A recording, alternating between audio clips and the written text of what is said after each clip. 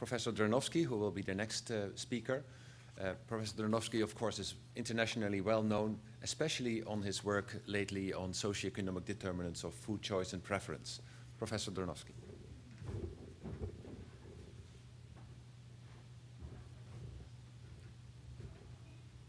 Thank you.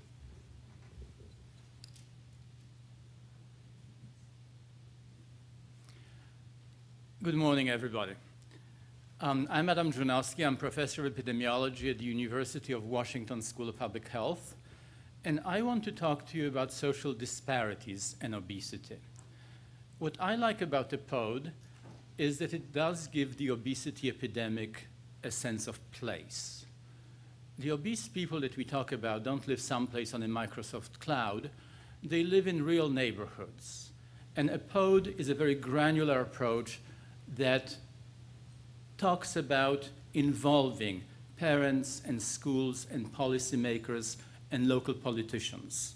And the effects of the environment, in fact, are very important. This being a discussion, I'm going to permit myself some provocative points to better have an interesting discussion later on.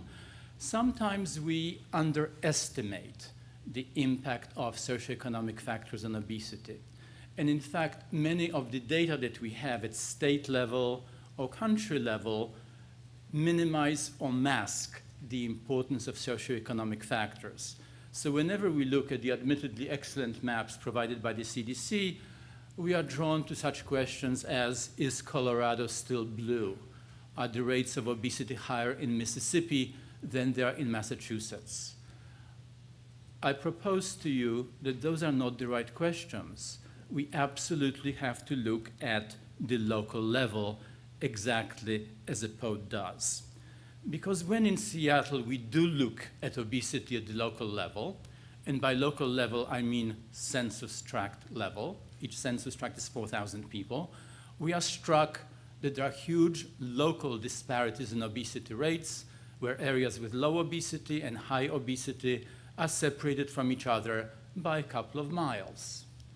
So you may say that people with genetic deficits or genetic vulnerability all moved to South Seattle, but you also have to admit that environment may have played a part. So these are in fact unique data for 60,000 people in Seattle, King County, and what you see is obesity rates by census tract. You see that areas near the lake, waterfront, Mercer Island, all the areas around Microsoft, obesity rates are very low, and a lot of the obesity is concentrated in South County. As I say, those are data for 60,000 people. They are based on a diagnosis of obesity, diabetes, or metabolic syndrome, and of course they come from a health maintenance organizations. I'm saying this because you have such data where you are. You just have not looked at them that way. And let me take you bit further. We can now start looking at obesity at the individual level. For the past several years, I have been running the Seattle Obesity Study funded by the National Institutes of Health. It is based on a stratified random sample of 2,000 adult residents of King County. The participants completed a 25-minute telephone interview, very much based on the behavioral risk factor surveillance system. But we had one more thing.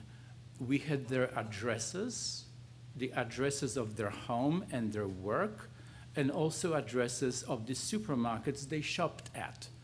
The primary grocery stores were listed by name, chain name, and also by the exact location. And we also went ahead and sampled the prices of a market basket of food at each of the major supermarket chains. And so here, our maps are showing that we know exactly where our respondents live, that's the blue dots. We know exactly where our obese respondents live, that's the red dots. We actually use some interesting novel techniques, chronal density analysis, to plot areas with high obesity rates with no geographic boundaries. We have now gone beyond countries and beyond states and beyond even census tracts.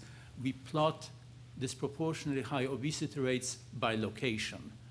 And what you see here is a connection that we are making between high obesity hotspots in King County and a deprivation index, which is based on socioeconomic conditions of neighborhoods from the census data. But I'm going to pose another question to you. What is the one single variable that tells you pretty much everything that you want to know about a given neighborhood? Because we have looked at communities, we have looked at density of fast foods, density of bars and liquor stores and convenience stores and so on, and we also looked at proximity to parks and trails and recreational facilities and restaurants and cafes, and we say these are obesogenic neighborhoods and those are not obesogenic neighborhoods, and perhaps we ought to be changing the obesogenic ones into the non-obesogenic ones. But what is the one variable that tells you everything that you want to know?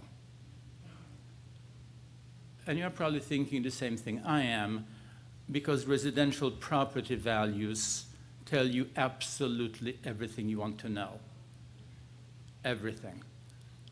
Because desirable neighborhoods are in fact more expensive, and everything that is non-obesogenic can turn out to be more expensive. So what we actually do is we go to the Seattle-King County Tax Assessor database. We have access to the tax data. We have addresses of our respondents.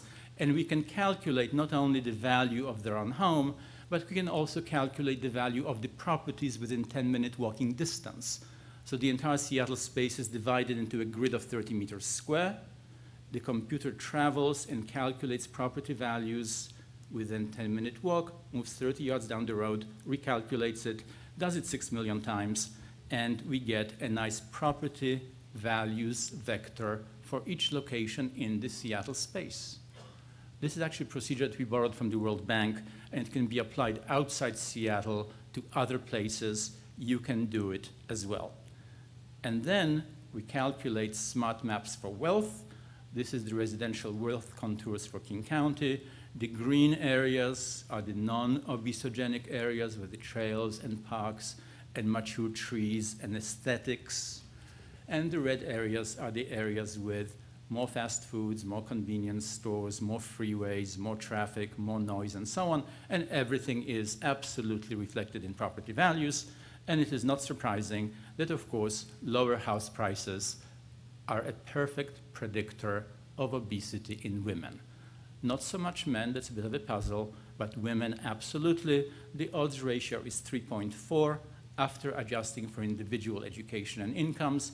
And for women, it is actually better to own than to rent because obesity values, again, vary as a function of this measure of socioeconomic status. This measure of socioeconomic status is actually a very good measure of wealth and accumulated assets as opposed to day-to-day income. Again, consider here that the difference in odds ratios is 3.4, and that is 300% difference. The difference by socioeconomic status, property values, are actually much greater than the difference in obesity rates by race, ethnicity, or by income. This paper was just recently published in Social Science and Medicine. Now, the next issue that I want to move on to is the issue of shopping. Where you shop and what supermarket you go to may also have an impact on obesity rates. And here we were, to some extent, inspired by the food desert locator produced by the US Department of Agriculture. And we're also able to geocode every single food source in King County. We get the data from Public Health Seattle King County.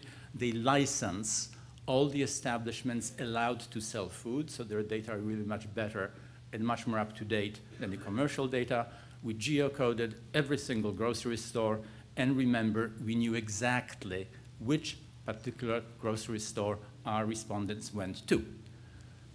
So, of course, when you do the market basket study, you realize that not all supermarkets are equally affordable.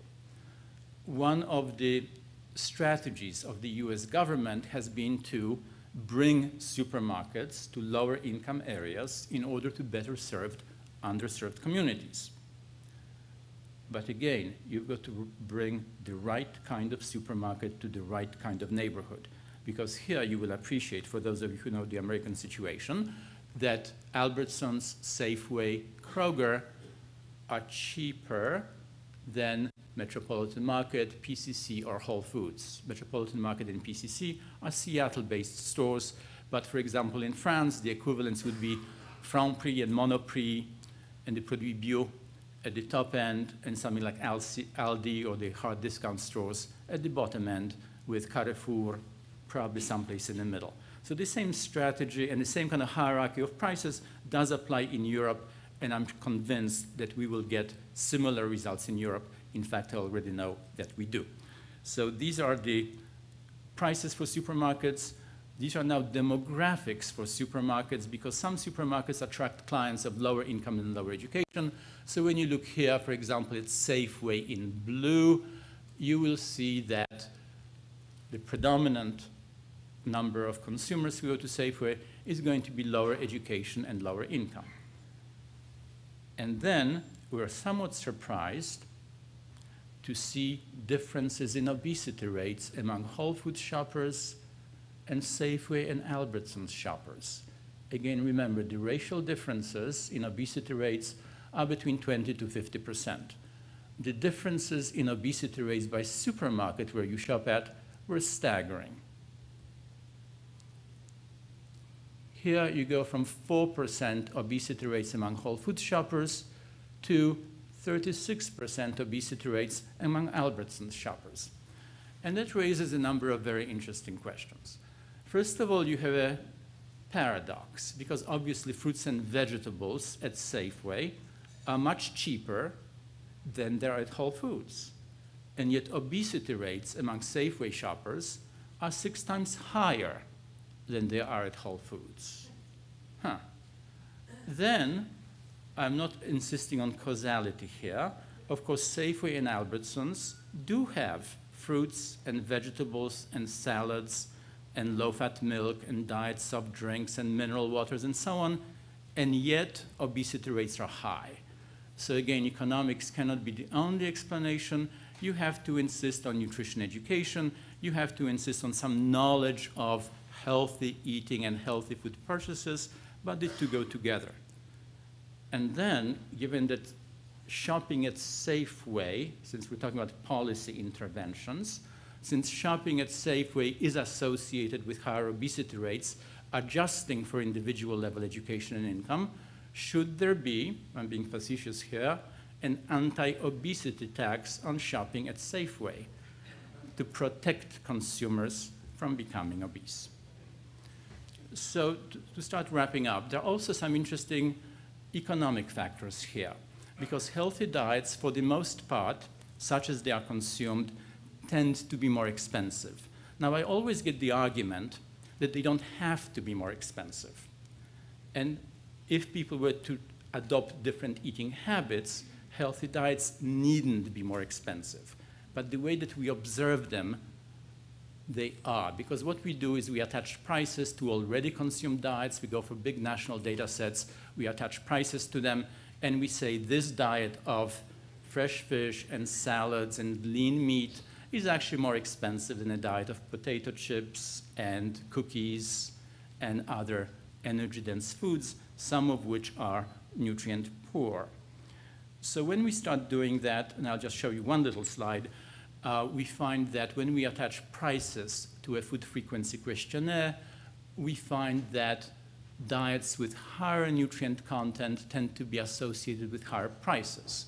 So that the recommended diets, the diets high in vitamin D and calcium and potassium and fiber and the vitamins and minerals and so on, tend to be more expensive than diets high in added sugars and trans fats and saturated fats and grains and so on, because that is the way that food prices work. Calories tend to be cheap, nutrients tend to be more expensive. Going from an unhealthy diet to a healthy diet is going to be, to some extent, an economic decision. You have to have two things. You have to have the nutrition education, you have to have access to the right supermarket, and then you've got to be able to afford the prices once you step in through the door. So you have three things here. One is socioeconomic status, where you live. Second, socioeconomic status, where you shop. third, socioeconomic status, the type of foods that you can afford. So generally, when you talk about those topics, we usually talk in terms of diet causing obesity with socioeconomic status and the built-in food environment being modifying effects. So normally when we do statistics, we try to connect diet with obesity, adjusting for the inconvenient covariates in between. And I want to change this model and start talking about this. Socioeconomic status is very, very important. I'm going to finish here with just a slide of New York, because we're in New York and there has been a controversy here about diets and beverages and so on. So I want to draw your attention to an underappreciated paper by Tom Frieden, currently the commissioner of the Centers for Disease Control, which looked at the demographics of soda consumption in New York some time ago. And data from New York, of course, show that highest obesity rates are going to be in Harlem, Morningside Heights, Bronx, parts of Brooklyn, whereas the Upper East Side of Manhattan is going to be both rich and thin. And in fact, there was a component to that study which wasn't published, and there was a map, in fact, of obesity rates and soda consumption in New York City, and you can see that the map, where you start looking at the geographic location of who is consuming what where, is actually very telling, because you have soda consumption, you have obesity, but all those areas are, of course, as well poor. And the moment that you start taking the poverty and other factors out of consideration, the connection between diet and obesity to a very large extent disappears. And so this is actually the introduction to a new discipline. I call it spatial nutrition epidemiology, because you can see now not only who consumes what, but also where they live, where they shop, where their homes are, and what they do. So these are new technologies and new methods and metrics which can be totally exported out of the United States. Elsewhere, we're already doing some data analysis in Europe, where we have a parallel study going on currently in Paris, where we're looking at shopping patterns, property values, obesity rates, and in fact, I can tell you already, Paris and Seattle are not that different. So the new approach to obesity prevention, I think, is very much in the spirit of a POD. It does give you a granular way of looking at obesity, community by community, but what we need to do is to absolutely focus on socioeconomic status as the driver of the food environment and dietary choices and health. Thank you.